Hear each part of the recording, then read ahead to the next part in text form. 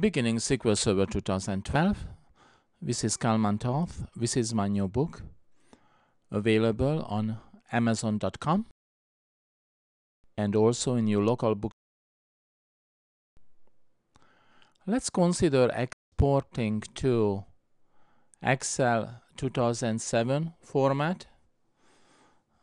That format is different from previous versions of Excel. Right-click, Tasks, Export. If we pick import by accident, it's the same program. We just don't have the source values pre-filled. So this is the SSIS import export wizard.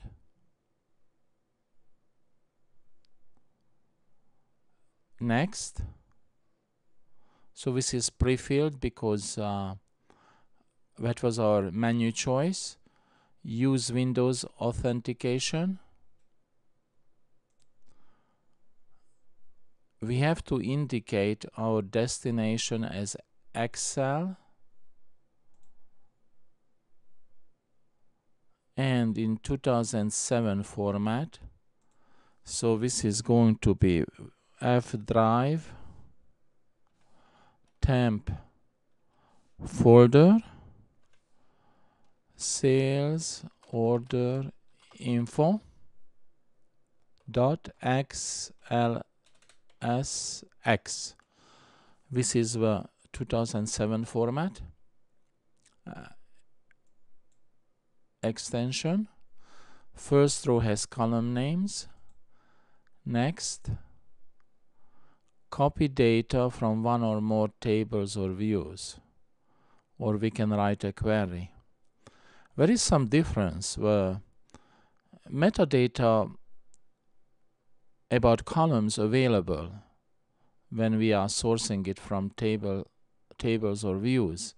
We have to be careful because the wizard is guessing the metadata. It may be incorrect in some cases, and we may be able to help out the wizard by doing converts while specifying the data for a column in question.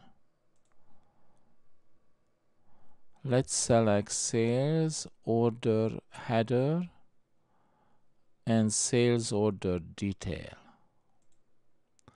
So it's going to the same Excel file, but we are going to have two sheets filled. Edit mappings. It looks good. So these are Excel data types, not T-SQL data types. Okay. Now detail has 120K rows. Excel 2007 is able to handle over 64K. But previous versions would fail with export because the limit is 64K. The mapping looks good. We can also edit mappings in Create Table. With Create Table is not creating a SQL Server table. It creates Excel worksheet and similar terminology is used. After all, an Excel worksheet looks pretty much like a database table. Okay. Preview. Looks good. Preview. Looks good. Next. We have some yellow triangle. We need to investigate. Hopefully it's not going to cause a problem in data transport. And here is the yellow triangle.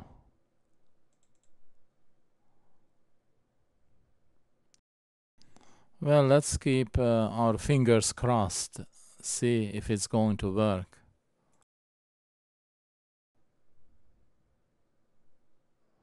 Next, there's one more choice. We can specify on truncation ignore instead of fail, and same on error. Next, so we have a choice to save a package, SQL Server on file system for reuse. This is a drop down for security. We are not going to save it, just run it immediately. Finish. So it's doing the transfer simultaneously into two tables with finished. The detail is still going on, and it's 121K, and it was successful. We can check out the report.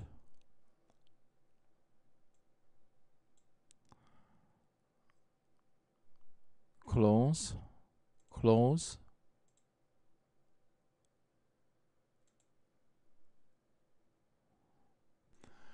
So this is the exported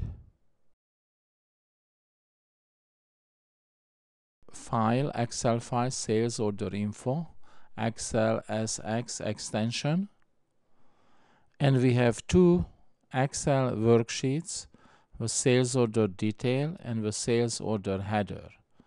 This is the sales order detail.